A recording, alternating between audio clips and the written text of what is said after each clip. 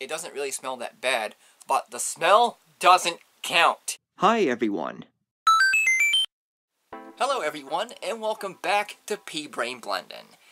Today, I'll be blending some snack pack butterscotch pudding, my favorite flavor of pudding by the way, and some sweet relish.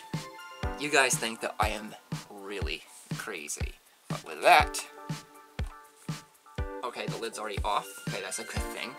Let's do like 2 teaspoons of this. And another thing too, I don't need to use any water for this mixture since both the pudding and the relish are kind of like a liquid enough. You know what, I'm actually going to go for 3 teaspoons. There's that. It's really, really, like, not sticky, but very, very, like, gooey. So, it takes a while for that stuff to get in there. Oh boy. I am crazy. There's 1. 2. And 3.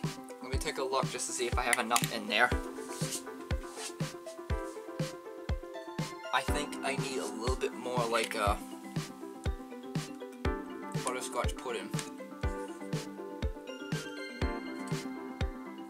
I'll give it 1 more. And have it go on the sides here too, okay.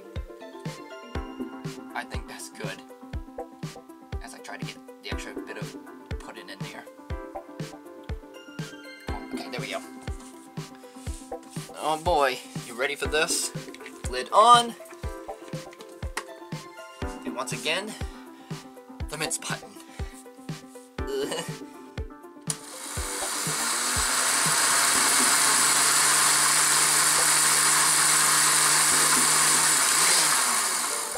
Okay, one good thing, it didn't really make too much of a mess in the cup portion or the blender portion there, but oh god, that looks pretty nasty.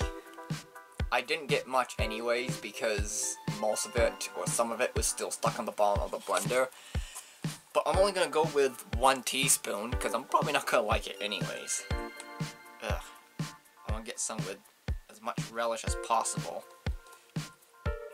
Yes, kind of like on the bottom here. That's a good teaspoon. It doesn't really smell that bad, but the smell doesn't count. It is the taste that matters. So, this is butterscotch pudding and sweet relish. I don't think this is going to be any ordinary sweet and sour sauce. Well, here we go.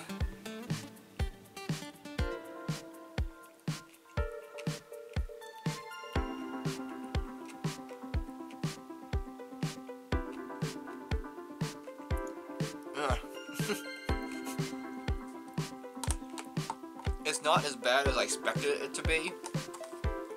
I mostly taste the pudding, but then you have the crunchiness of the relish, and it just feels kind of uncomfortable in a way anyways.